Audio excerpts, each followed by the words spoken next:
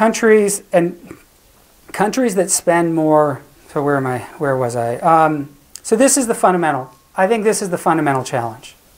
But when you know, I was mentioning sort of when we talk about obesity and we talk about, and let's say we talk about the grocery stores. Well, in fact, studies of putting grocery stores in neighborhoods haven't changed diets, right?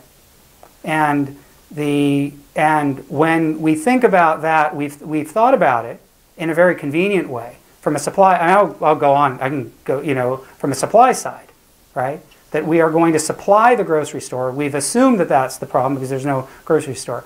Well, if you look at the research, the large number of people will say, yes, I can get the groceries I need. I get a cab, I take a bus, I get a friend's car, and I go to the large big box store because that's the place I want to go. I can get everything in one place. I can shop and get things cheaply, and I can get the things that I can cook in time because I don't have the time to cook a home meal. It isn't about, and so if we really wanted, you know, more people would love to cook healthy, fresh meals at home if they had the time and money. So it comes back to some really fundamental needs that I think are the barriers to healthy eating and active living.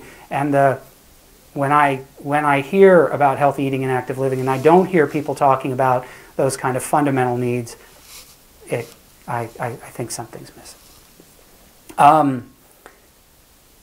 So we know we can do, you know, we know this doesn't have to be the case because countries that spend more on social safety nets and spend less on health care have better health. Have a little bit closer to home, Elizabeth Bradley and Lauren Taylor's book, The American Healthcare Paradox. Yes. So they've looked at the social spend and the healthcare spend in peer countries.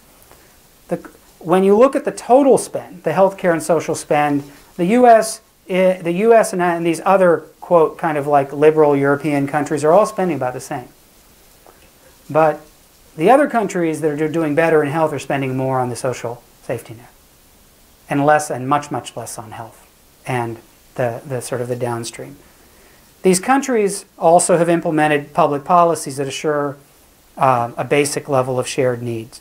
Decent wage floors, paid parental leave, universal paid sick days. These are things that, you know, early childhood education, social housing, 20% social housing typically. These are not policies that we have in our social contract, as you all know. So, as health professionals, we witness this day in, day out, but why don't we do anything about it? As individuals, I mean, we're not trained. We're not trained in medical school to go and look upstream. More importantly, we're not organized. Right? We're not acting. We have no forum, I think, to act together on the problems caused by poverty. I can tell you, doctors are, you know, they see this. They're frustrated. They want things done. Robert Wood Johnson did a study. 85% of primary care physicians see social needs as impairing the health of the people they care for. They want something to be done. They want the health systems to do something about it. Okay? But there isn't a path. Right now, there hasn't been kind of a sort of a clear path. We're supposed to be an evidence sort of based profession, and we have tons of health evidence that says justifies rethinking our policies.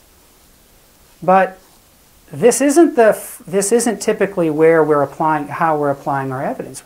Most of the applications of evidence are really kind of on the health care policy side. How are we going to, what reimbursement rates are going to be applied? Well, what if we did account for the health impacts of our policy choices? And this was, I think, the very simple idea that sort of I came to in working in San Francisco.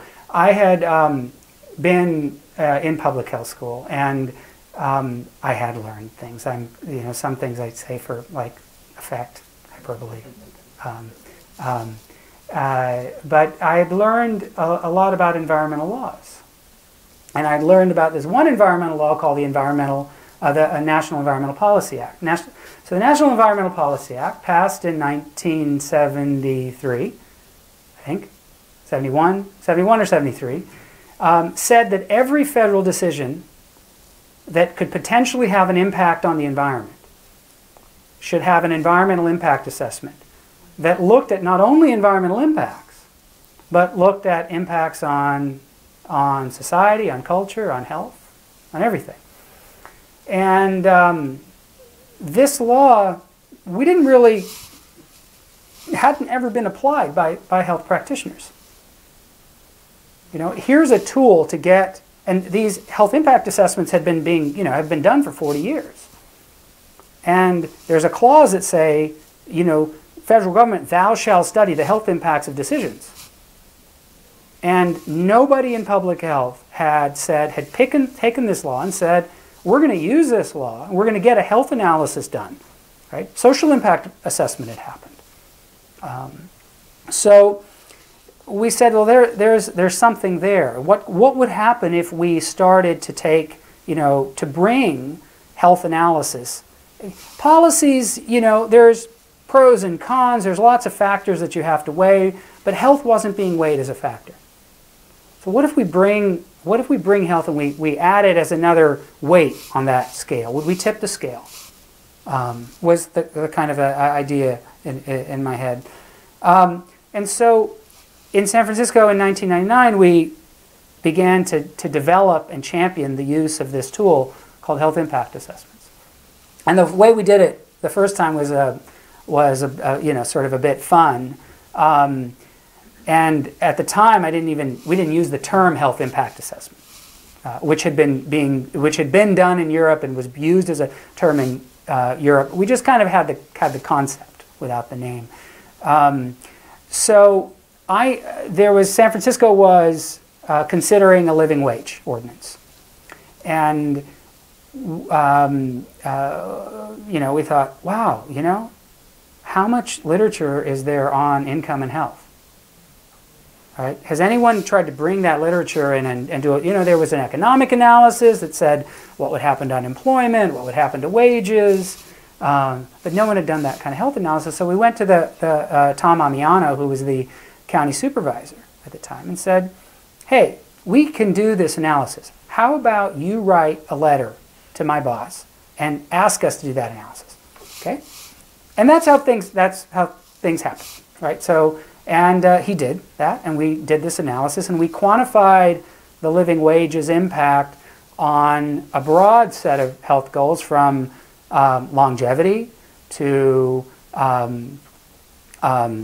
sick days and depression scores, and high school graduation rates, and teenage pregnancy. A lot of different outcomes. It was a literature, and of course, increasing the wage would be good for all of these things. And we brought that analysis before the board, and it was used, and groups then the advocacy groups repeated it. Probably the increase of wages in San Francisco would have passed anyway. But others took up that idea and used it in living wage struggles across the country, and this began sort of a new practice for us that we eventually institutionalized in San Francisco government, and we use this practice to support. We're not the only actors here, or the only interests, to support the passage of the first paid sick days law in the country in San Francisco, to champion a law in California that demanded that domestic workers be allowed the same labor rights that everyone else had, that they were currently kind of excluded for, and more recently to demonstrate why our policies of incarceration of low-level offenses are incredibly damaging to health. All things where we were able to bring a health argument and contribute to a constituency that helped achieve a sort of a progressive win. So health impact assessments, they demonstrated that we could go, public health was in kind of a silo, operating in its silo, and at the time struggling to figure out how does it, understanding that it's a healthy city we need, but how does it work? What are the tools, I mean, that it can use other than research? The difference between epidemiology and health impact assessment is the sort of prospective and kind of applied and context-specific nature of the health impact assessment. We could do this. We could analyze economic policy, and that was new. We could give social justice movements new tools for advocacy, and what this did was develop relationships and trust between a public health agency and social justice actors in the community. And that was really, really, really key, because this became a constituency, a political constituency that protected this work that's potentially threatening for some in the system. It also became a source of people who demanded this work and people who could say, here's where we really need some help, right? It helped us, so we can do a health impact assessment on something that people in the community don't care about because we've discovered that there's a relationship to health and we should do it. But if we do a health impact assessment on something people in the community care about and are working on, we have an audience. We can magnify that voice much more than we can simply sort of in being an agency.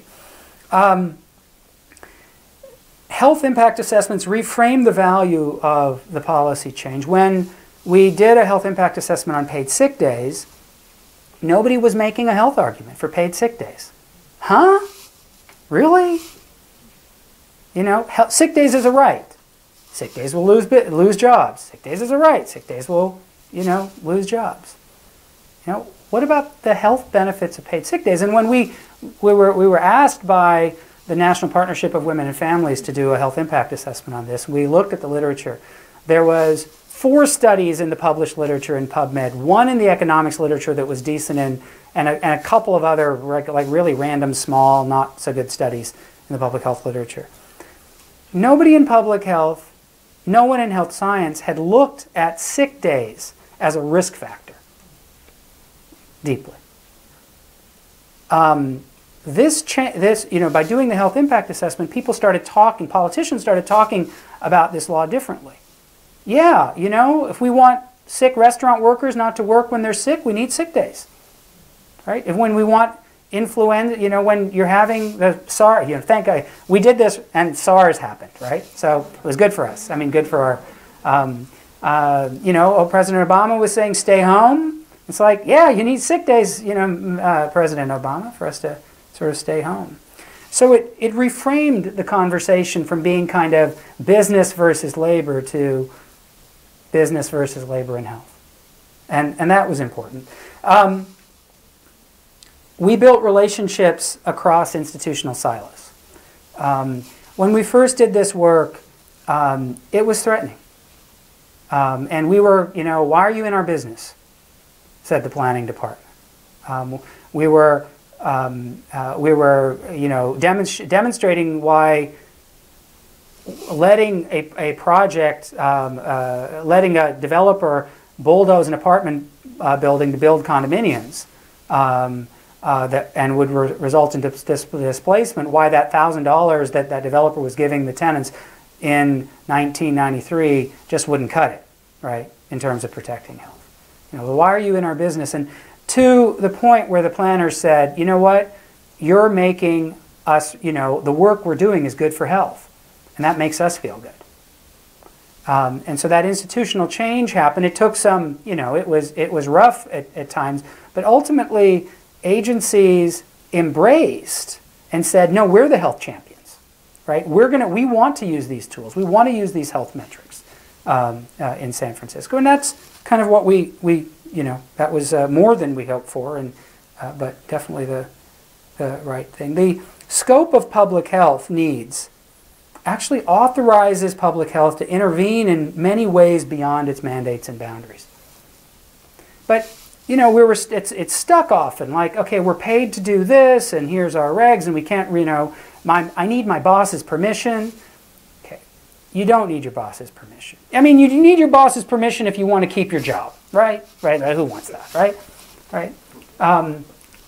But you can, in this case, I mean, there's a mission and there's a constituency sort of demanding this work.